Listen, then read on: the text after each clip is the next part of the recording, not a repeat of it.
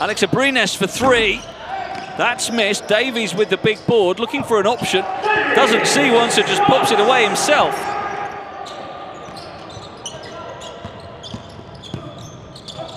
Kicks it to the corner. Tough shot is up, and it's good from Marcus Foster. Oh, this is easy finish for Papagiannis. The defense broke down there. Kalathis taking on the three and making it. Sam Roos comes to help, and it was a Hail Mary from Davies, and now going all the way is Foster for the big throwdown. What a start to the game from Marcus Foster.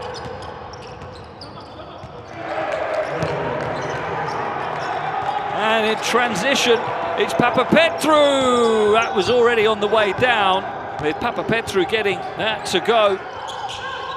Intense defense from Panathinaikos, but not intense enough to stop Corey Higgins scoring.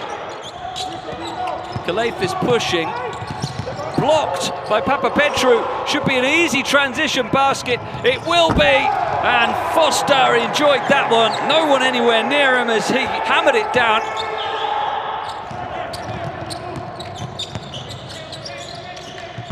Oh, nice pass from Hanger, and that's finished by Oriola. Hanger with the quick release was the key there. Zertel for Higgins, off the backboard and in after the feed from Zertel. Another lead change.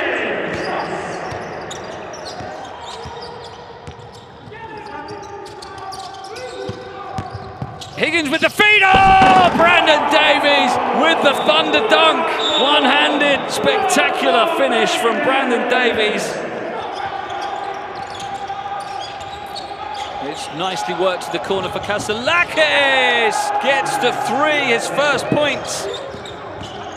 Nedovic, oh, they don't get the foul, and now they do, and oh, it's going to be 3 trips to the line. Kasselakis to tie the game, and he does.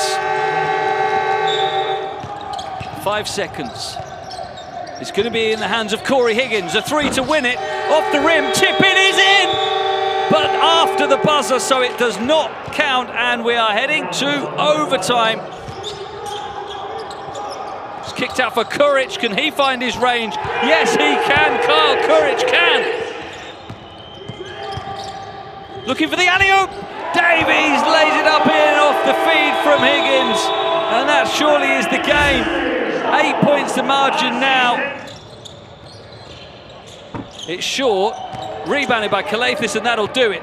Higgins has the easy finish to extend the margin a little further, and the game is over. 2 seconds, 1 second. Nedovic will take a shot on the buzzer. It doesn't go, as Barcelona hold on in overtime. 97-89. Barca get the victory, their 3rd of the season. I think at the beginning of the game, they came out with a lot of physicality and caught us off guard. We were crying too much, myself included, and I think in the second half we were just more focused on being more physical, not worrying about the refs, and just playing basketball.